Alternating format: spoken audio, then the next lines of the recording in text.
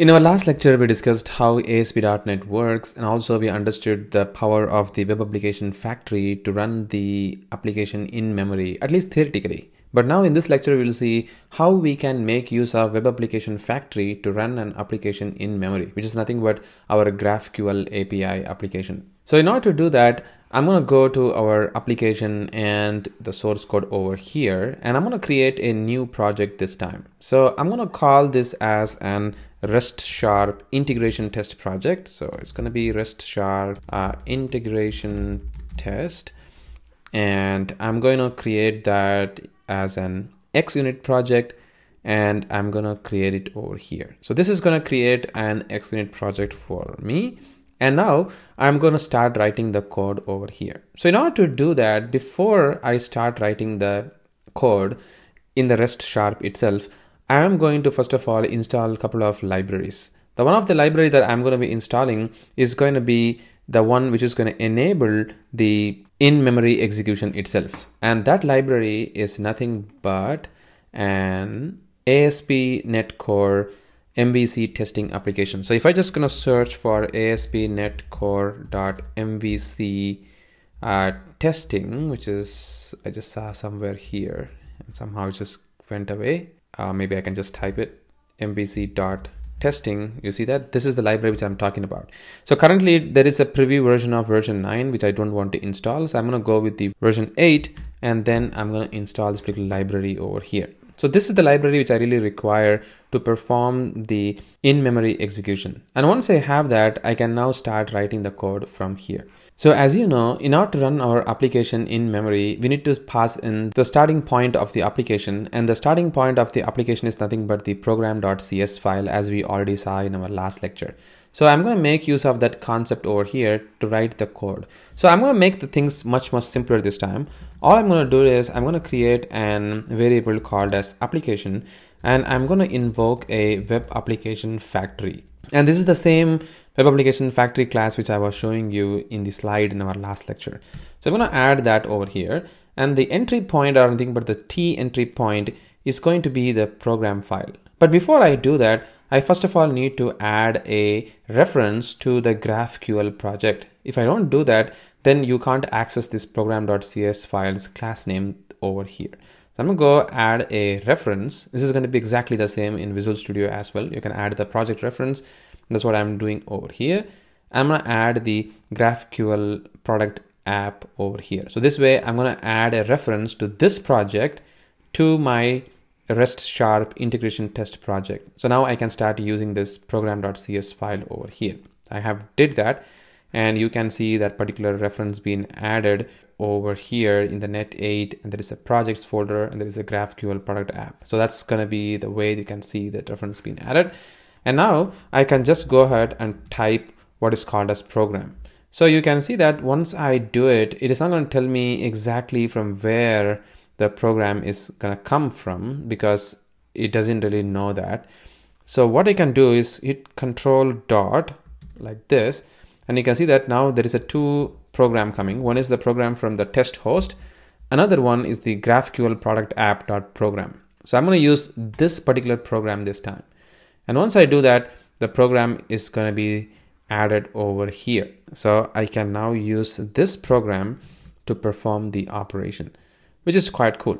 So what we have did essentially over here is we have now started running this program or the GraphQL product app in the web application factory context, so that it is going to run in the in-memory over here. But now in order to invoke the client, I need to use the what is called as an client is equal to application dot create default clients. That is going to create the default client for me over here.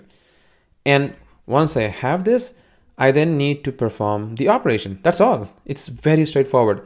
All I have to do it is I'm going to now use the application's API, or by calling the API of the application by calling their controllers. And as you know that the application has got different APIs, and we have been looking at quite a long time right now. So if you just go to the product controller, you can see that we have controllers like controller/action/ID. Similarly, we have for the get product by ID name, get product by name, and similarly get products, all these different controllers we have. So we can make use of that. I mean, we can just say var response, and you can see that I can just type client and hit dot, and now I can perform a get operation, a post operation, or a send operation, put or patch operation. So all these are coming because this particular client that you are seeing over here is basically a default client of an HTTP client itself. So I can straight away use that over here. So I can just use the get async method, and then I can pass in the controller. And the good thing about this Rider IDE or Visual Studio IDE is that you can see all the requests going to come up for you automatically if you just put the product, and you see that once I hit control space, it's going to show me all the different controllers from the product controller. So it's just going to bring all the controllers for me straight away. See that this product controller.cs is going to be shown over here. And this IDE knows that we are in the context of this particular execution, and that's the reason why it's bringing it up, which is cool. And now I can just say get product by ID, and the ID I just have to pass in probably like 1. So I just want to see the first product by its ID, and then I need to see the response coming up or not. So I can either say response.result as like that. And you see that there is this result is being shown as a scrolly line there, because you know that get async method is basically an asynchronous code. So we need to write an asynchronous coding here, not like a sequential code that we have been writing. We were writing the async code before as well. So I'm just going to use the async of task over here for the method. And then I need to use a keyword called as await. And once I use the await keyword here, now this particular method can be used as is. So there is result is not required anymore. I can just use response.ensure success status score, and it just works fine. And now I can also see what is the result coming up from there. So basically, in order to print the console output in X unit, you need to use what is called as an iTest output helper, because you cannot use the console.writeLine to do that.